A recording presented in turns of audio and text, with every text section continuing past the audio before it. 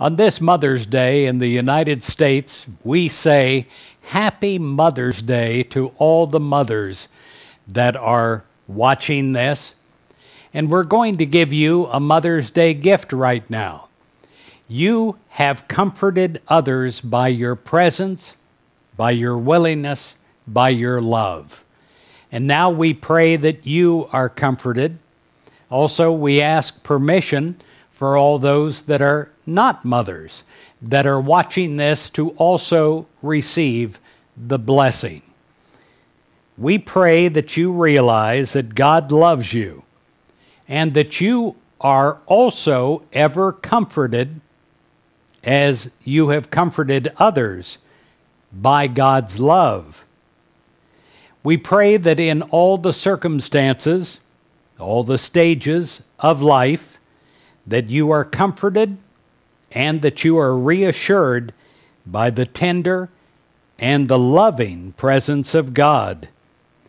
We pray that God's love for you is constant, unfailing, eternal, and that nothing can ever separate you from the love of God, especially not your own mind.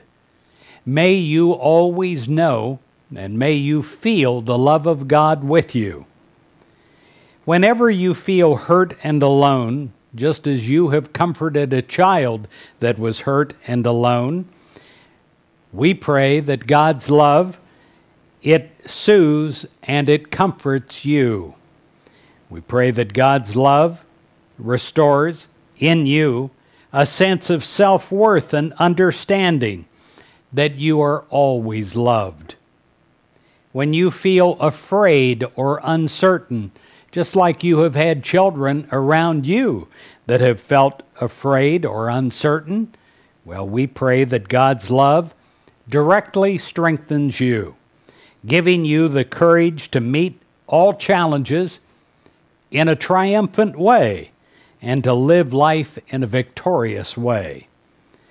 When you seem to experience a lack of health or prosperity, joy or peace in your life, we pray that God's love will assure you again with a spiritual hug, a sense that you know that God is on all sides of you and within you, and the good you desire seeks you, even as you seek it and expect it.